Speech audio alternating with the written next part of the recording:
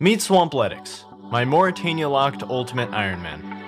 Since December of 2018, I've been living strictly in Morytania. I'm an Ultimate Ironman account, which means I can't use banks and I can't trade other players. This is my story. I'm going to be taking on one of RuneScape's biggest challenges, the Theater of Blood. To sum it up, the Morytania-only Theater of Blood just isn't possible. Or is it?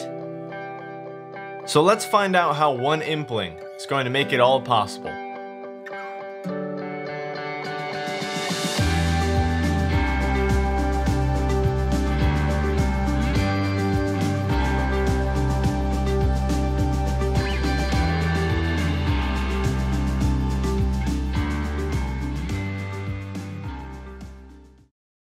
So, what is it about implings that makes a Morytania-only Theater of Blood clear possible? Over the past 2 weeks, I saw a lot of theory crafting with the teaser, but I don't think I actually saw anyone get it right. So let's narrow it down. Out of all 11 implings, to complete the Theater of Blood, I need to be able to catch a lucky impling. Lucky implings have access to the entirety of the clue scroll drop table, every item from every tier of clue, from easy to master, totaling hundreds of accessible items, if I got the hunter level to catch them.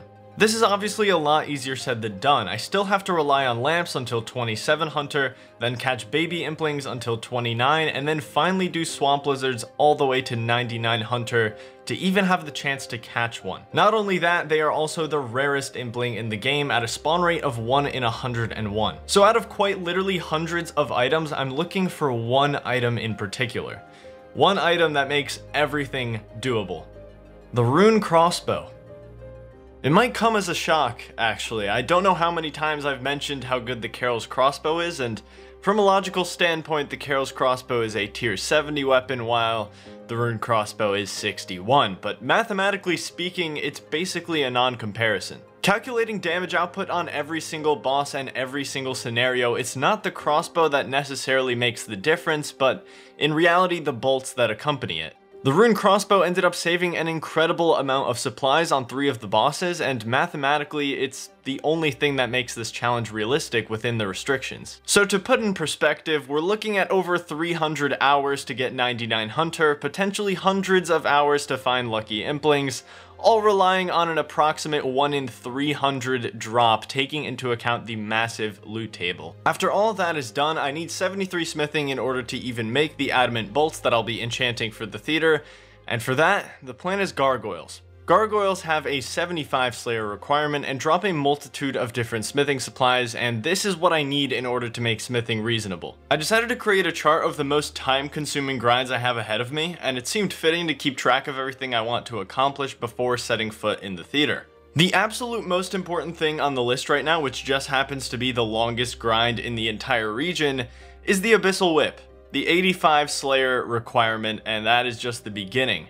As you might know by now, I have to train Slayer through temple trekking, an estimated 500 hours of it just to get the Slayer level for the Abyssal Whip, and every single one of these items is critical to making all of this work. The whip being literally twice as strong as my current weapon, it's safe to say it's the absolute most important item, because it allows me to tackle every other one of my goals in an extremely efficient fashion. And that being said, it's going to be the biggest test of patience I've had to tackle on the account so far. All in all, this is what lies ahead. Let's start with our #1 priority. Let's get an Abyssal Whip without ever having completed a Slayer task. You know, at first glance, I was gonna dismiss it, but this event right here is going to play such an integral part in the future. Let me just demonstrate, okay? All right, make it convenient for the video. No, emeralds. Okay, well, this is exactly how I'm gonna get noted rubies in the future. I'm not gonna start stacking them until I have finished 85 Slayer, but this is exactly what I'm gonna be doing, and I believe the pinball random as well can give you noted rubies. So those are going to be my ruby bolt tips for my adamant bolts. So I am currently 37k away from 64 Slayer. There's a couple things I need to do, a couple things I need to get off the checklist before I start temple trekking, because currently I weigh like 5 billion kilograms, and I also have a couple things to get rid of inventory space wise, so. Alright, quick Barrows chest to get the blood pumping. Not so much, alright, never mind. Okay, so first order of business, I want to get rid of all of the runes I currently have. The Deaths, Chaos, and Bloods, they have absolutely no use for me.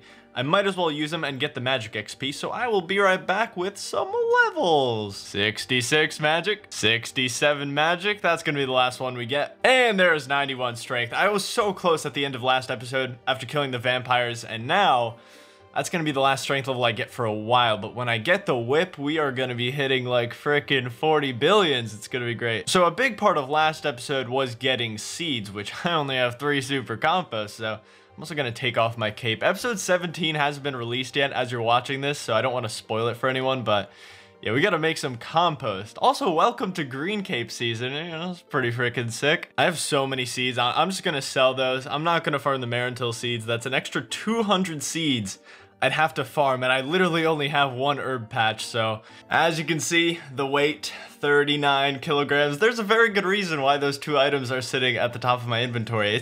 It's a sad day. Honestly, this is gonna hurt, and I think you know what's coming already, but these items just simply aren't a part of the Theater of Blood master plan, and they would weigh me down during my next 50 days of temple trekking. The Darrock's Helm was the first Barrows item I got, so this one kind of hurts the most, but oh, there it is.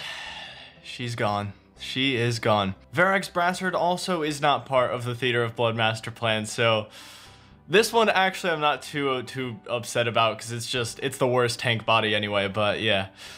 There they are, there they go. The Varric skirt should go as well, but I'm honestly way too emotionally attached to it for whatever reason. I don't know, I really like the Varric skirt, so it's just gonna stay, but I did drop 7 kilograms there, so that should help a bit. I just shouldn't have to refuel my run energy as often. The Snelm is ready. Oh, this is the peak of Season 3 right here. This is the peak. The Snelm is gonna make temple trekking a million times safer, and if you don't already know, well then don't worry, because I'll explain it. Alright, we're gonna be rebuying the flail, because there's one final item I need before I actually begin temple trekking, and that is an axe to cut a lot of trees with. Mystery box. What? Okay, that is ridiculous. That's so insanely rare. Rune battle axe from, okay, this is the peak of Season 3. Holy. Hey, there it is. Mithril axe. Perfect. That is what we wanted to see. All right, we are done, which means I can go sell this stuff, and we are ready to begin our 2-month adventure into the same minigame every single day for... You know, I'm gonna stop talking. So one thing to note is that temple trekking is a dangerous minigame, which means that if I die inside of it, everything is gone. Everything that I've worked for. So, well, not everything. I mean, I've got stats and stuff, but you get it, okay? The seeds, you know, all that. So we're gonna try to avoid that, obviously. But in 500 hours of temple trekking, you know, there's some room for error. So, let's get started. Day 1. So, welcome to my home. For the next 50 days, that is. With 500 hours of temple trekking, assuming 10 hours of efficient trekking per day, we'll be looking at a little under 2 months to achieve the Abyssal Whip. I want to get this done even faster if possible, but luck has a pretty big role here. I'll be redeeming tickets for experience tomes, and I'm assuming that each tome has an equal chance of being selected, so with 7 options in total and assuming 38 tomes on average, I'll be getting 5.4 Slayer tomes an hour. A tome could be anywhere from 1100 to 1650 experience, so assuming an equal distribution here, 1375 XP per tome on average, times 5.4, we're looking at 7400 Slayer experience per hour. This also means that by the time I get 85 Slayer, I'll also have 85 in each one of the other tomeable skills. Usually I have an end goal set at the start of an episode, but let's just see how far we can go. Let's begin day 1.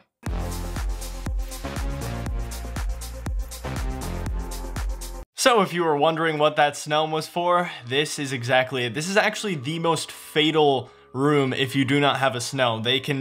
These guys can destroy you in like a matter of 20 seconds. So with a Snelm, they should constantly hit me for 0. So even if I DC in this room now, I will be completely safe, which is amazing. So that is what the Snelm is for.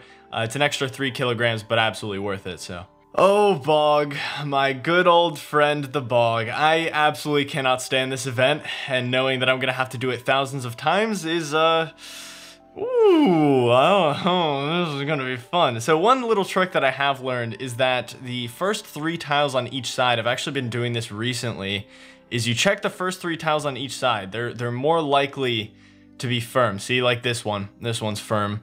So this is how I'm gonna be doing it, I think. Oh, what just happened? The first bog that I come back to, this one's like a 4-minute bog or something. I can't stand this, honestly. I cannot stand it. Okay, I have to show this. This is such a successful hour. This is 54k XP gained, which is insane.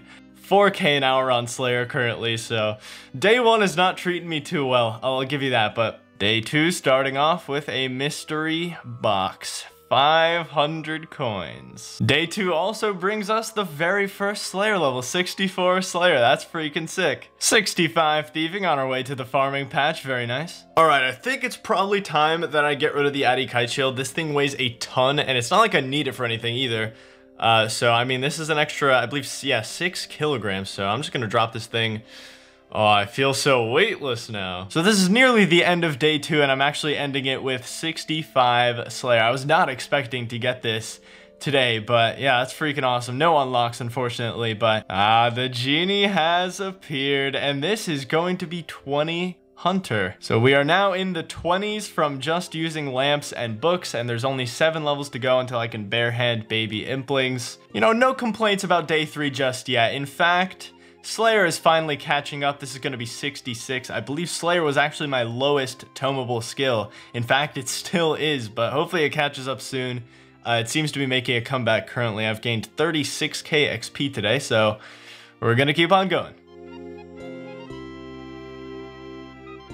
You just love to see it, you know? You just love to see it. That's what else can you say? All right, I'm just gonna use it instantly. I learned from the last episode, I learned my lesson. We're just gonna use it. 300 XP onto 21. Very nice. Oh, how did I get a Slayer level in here? That's pretty, I'm impressed. I mean, cool. 67 Slayer. And 67 agility. Oh, it's a freaking great day. And 67 fishing. And we hit 70 woodcutting, adding another 70 stat to the account. Those are so far ahead. Firemaking and woodcutting are super far ahead currently. And there we go. 68 Slayer. Beautiful. That's awesome. So I just noticed this. I have no idea what this is, but it says a total of 225 souls have been rescued.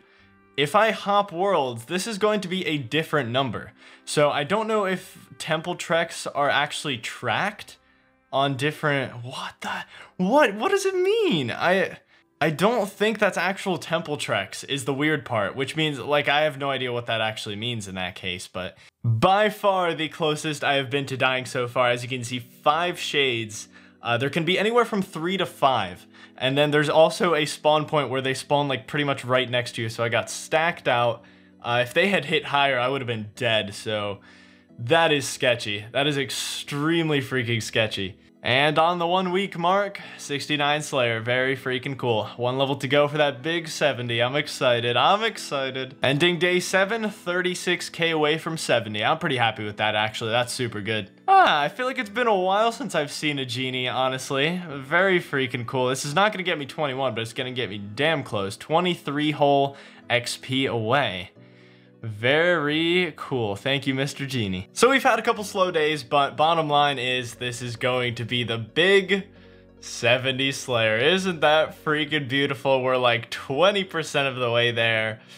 Huge fan. Awesome. All right, well, straight back into it. Let's go. No time to waste. Hey, I just got 70 agility, which kind of made me realize, you know, every agility level makes this slightly faster. It makes that slight bit faster. Getting slightly back on track after our 2 slow days. There's 71 Slayer. 27 farming. The super compost stacks are looking nice, and as you can see, I've actually started farming, so that's cool. It's been a pretty uneventful day 12 besides the 20 million XP mark. You know, I'm pretty freaking proud of that one. Thanks. You know, once upon a time on my main ultimate, I worked for a month straight to get this level.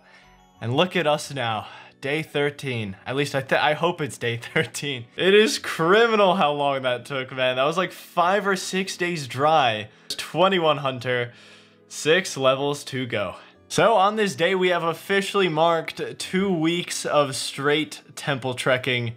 and I just managed to get 73 Slayer. We're getting pretty freaking close, and by close I mean we're not even halfway there, but we have made a lot of progress. I'm super freaking happy with that. 29 farming, very cool. No, they're both dead. What is this? These dry streaks are insane, man. They're like several days apart. Not that I'm complaining, you know, that's fine. It's not like I need 27 Hunter this instant, but I have been going extremely dry for the genies and the dunces, which has never happened to me before. 74 Slayer, that is awesome. We're one level away from an actual Slayer monster unlock, and it is one of the most important ones. Alright, so you may be wondering why I'm on this screen right now. There's a good chance that when I log in, I am dead. So I figured we would do it together because that sounds a lot more fun. Yeah, let's do it. Oh shit. Alright, I got out of the tainted lands as quick as possible. I need a minute to assess the damages. And as much as I'd like to blame this on Jagex servers, this was actually my own internet, and it was my own fault because I knew it was pretty dodgy, and I kept playing regardless. So I think that, along with having no armor, I probably just couldn't survive the encounter I disconnected on, so completely my fault. I take responsibility for that. This is not what I was expecting at all to happen. But hold on, let me assess the damages. I'll be right back. So if you're wondering why I kept the carols, I knew something like this could happen, and as you might know, you keep untradables on death. So I damaged all of my carols pieces before starting trekking, so that if I would die, I would keep them. So I did, and because of that, I'm not mad, by the way. I'm really not mad. I'm not upset. All in all, I lost some cash, a lot of seeds, the rune scimitar, which, you know, some emotional value there. Varrock skirt, not too bummed about, but I'm so glad that the carols is still here. That's really all I, like, truly cared about. So, obviously it's a bummer. Like, it's a bit of a bummer that I lost the seeds and stuff, because I guess I have to get Herbler up in a different way, but that's completely fine. But on the bright side, I weigh like half of what I did, so I'm gonna be frickin' flying through these temple treks. Only weighing half, but yeah, not mad at all. This is perfectly fine. It's gonna take me about an hour and a half to get back on my feet from the death, so I'll be back in a bit. There it is, there's our axe for temple trekking, perfect. All right, buy back the green cape, and we are good to go. So, it is the next day. Yesterday was a bit rough, but here we have 75 Slayer. Unlocking one of the most vital Slayer monsters in the region. Absolutely stoked about that. In 3 levels, we are officially halfway to 85, and with that being said, let's go kill a couple gargoyles, just for the fun of it. I don't know, I'm feeling it, so here we go. Gotta kill these with a Wolfbane dagger. This is gonna be trash. That's one of the drops we'll be looking for right there, 20 gold ore. I honestly cannot wait to camp these guys with a whip. It's gonna be so much fun, holy. Stacking tons of bars and ores for the smithing grind, that's gonna be sick. There's been about 200 hours of progress done in these last 3 weeks, and next episode we're gonna be pushing that to over 300, because I'm gonna be getting the Abyssal Whip next episode. Mark my words, alright? The comeback is always greater than the setback. Oh, what a beautiful way to end it. Look at that. Alright, let's use this lamp. This is going to be 210 Hunter XP, and let's use this one straight away. 22 Hunter to end off the video. 5 levels to go. See you soon.